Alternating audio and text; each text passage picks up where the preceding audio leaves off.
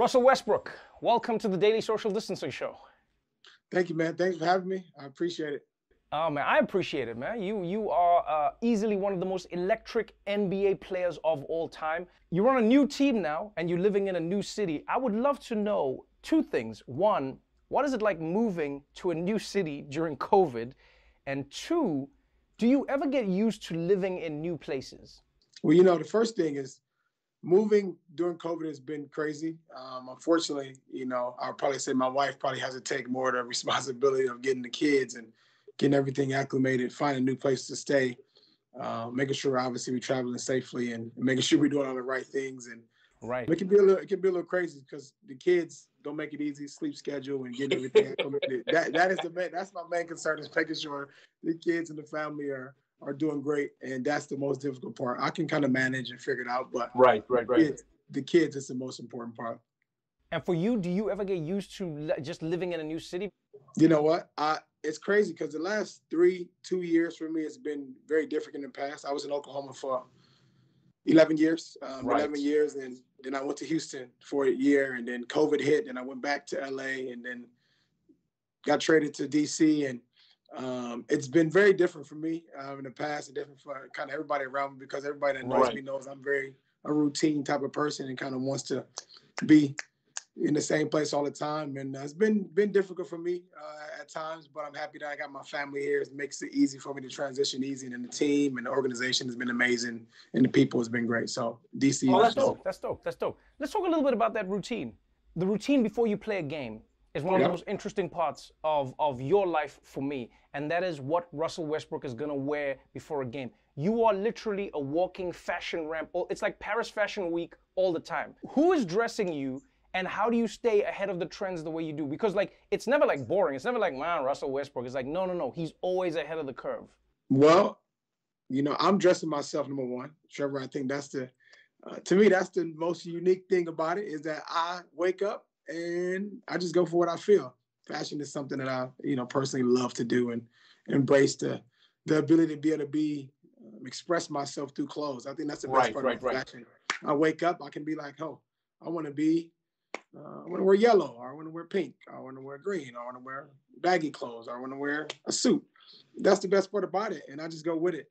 I think that's part of what makes Russell Westbrook such an interesting character, is that, for so many athletes, we only know them in the sport. And so what I've always enjoyed about getting to know you as a person is through the things that you do, whether it's the love of fashion, whether it's the love of your community. Like you talked about Oklahoma, for instance, 11 years in Oklahoma.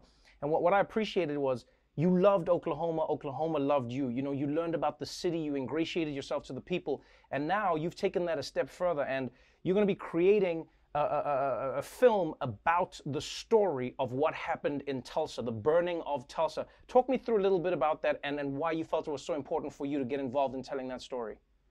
Yeah, man, it's crazy because being in Oklahoma, like you mentioned, for 11 years.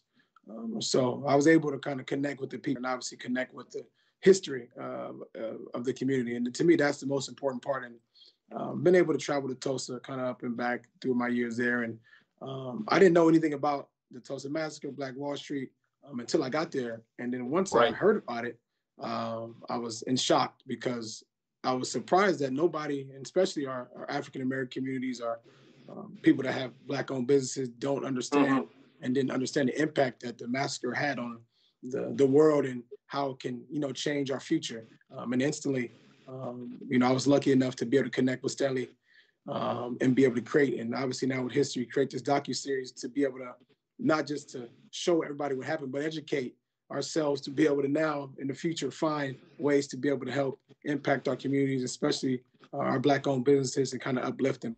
You've definitely done that with your own foundation.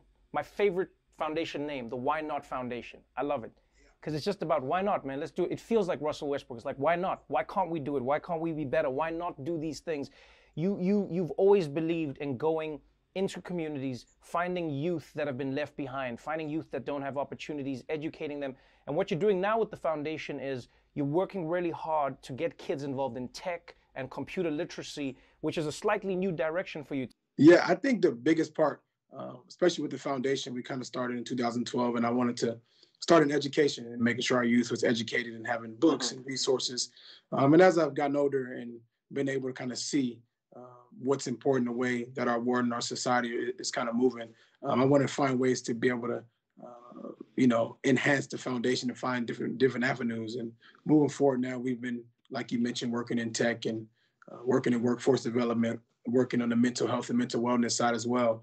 Foundation is, to me, it's very, very important because a lot of people can, you can write a check, you can do anything and just go about your business. But if you're a kid from the inner city and you don't actually feel that impact or that inspiration, it doesn't really change your life. And I know that personally because I lived it. And to me, I want to make sure that I can be the voice. I can be the person that those kids, our youth can look to and say, he came back to our community. He helped us. He gave us access. He gave us the ability to be able to change our lives and change the world we live in. So one of the saddest stories of professional sports, sometimes even the entertainment industry, so many Black people or even people from just, poorer communities get a lot of money in a little bit of time. And then a few years after their career ends, it's all gone and they're broke. And then the cycle continues and you're like, man, what happened? There was an opportunity there that is lost. Now that happens on a smaller level as well, just every day in communities, is managing money, learning how to create money, learning how to grow money is something that not everybody is taught. You're passionate about that, and you're teaming up with Varo right now to work on that. Just walk me through what you're going to be doing and why this was what you wanted to get into. Yeah, man. Honestly, I'm so grateful for Varo because we've, as a team internally, been trying to figure out, the right partners to be able to get and understand financial literacy, understand the financial gap in our society, understanding the systemic financial inequality that we face, today, and especially in the finance world. And Varo's, man, is unbelievable partner, being the first all digital bank with a national charter, which is important because it allows them to be able to help everybody, not just one particular area or people, right, but it allows them to be able to help people about checkings and give them about their savings and understand about credit card, but educate them on exactly what is happening. Because as we know, and as you mentioned, our underserved communities and our communities of color have struggled with that over many, many years, and that have plagued us. And to me, I want to make sure that I can be the person to step into that space and partner with an unbelievable partner like Varo that has the same mission in mind, to help our underserved and help our unbanked communities. And to me, I think it's an unbelievable opportunity, and I'm very, very excited about it. So, it's funny. I was chatting to a friend of mine about all the things that you do. I was like, oh yeah, Russell Westbrook's going to be on the show, and he's like, oh, what are you coming on for, boss? I was like, no, he does all these things. And my friend said the funniest thing ever. He was like, wow. He's like, I thought Russell Westbrook was an asshole. He's a really dope guy. Oh my goodness. And I was just like, do you ever have that where people see you on the court and you got that game face and they're like, man, you don't want to talk to Russell Westbrook, but you're like a soft guy who loves helping people. Do you ever get that? Trevor, it's crazy you mentioned. I get that every day. Honestly, that's the biggest challenge of my life. And, it's crazy. It's honestly the biggest challenge of my life because I play the game with so much passion and aggression and want to do great. I want to be the best at the game. But at the same time, I want to be the best off the floor and helping as many people as possible and being impactful. I don't want to just talk about it and say, oh, doing this, doing that, but I want to be the one to change our world in many directions, as we've talked about in finances and education, mental health, workforce development. I want to put my hands in everything. There's nothing that I feel like I can't do. And that's where obviously the why not mentality comes from. But every day it's a challenge, man, for me to be able to change the narrative of like, listen, hey guys, I'm a human being. I'm normal. I want to help. I want to do the right thing. And, to me, my main job, Trevor, honestly, just to make sure that I stay humble and understanding that I've been gifted with this platform to be able to give back to many people as possible. And I'm going to find ways to be able to do that with every avenue that I can. As long as God has blessed me with this opportunity, I'm going to make sure that I continue to help and impact as many people as possible. That's why, my friend, you are an MVP both on and off the court. I appreciate you taking the time. Russell Westbrook, take care of yourself, my friend. Appreciate it, bro. Thank you.